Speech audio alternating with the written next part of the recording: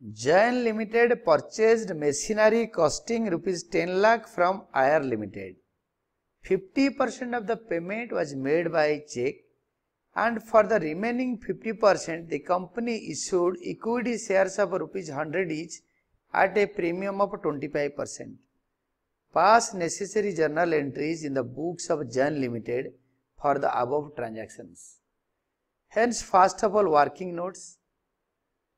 Number of equity shares to be issued to IR Limited, that is rupees 5 lakh is the amount to be paid,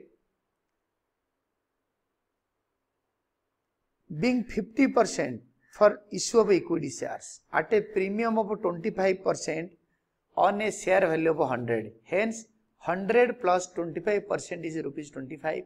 We have to divide rupees 5 lakh by 125 to find out 4,000 equity shares to be issued for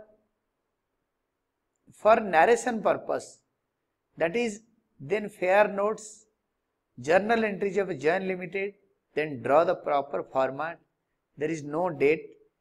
We bought the machinery. Machinery account debited to IR Limited. Rupees 10 lakh each, being machinery worth rupees 10 lakh purchased from IR Limited. We bought it from IR Limited. Then the payment. IR Limited debited to bank account, that is 5 lakhs, 50% of 10 lakhs, each in both debit and credit columns, being 50% of the part payment made to IR Limited by means of a bank draft.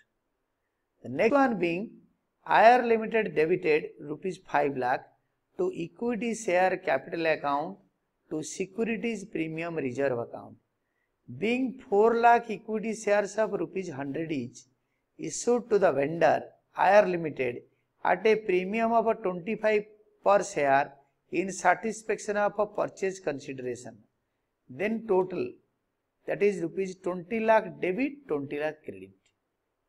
And this is the final answer.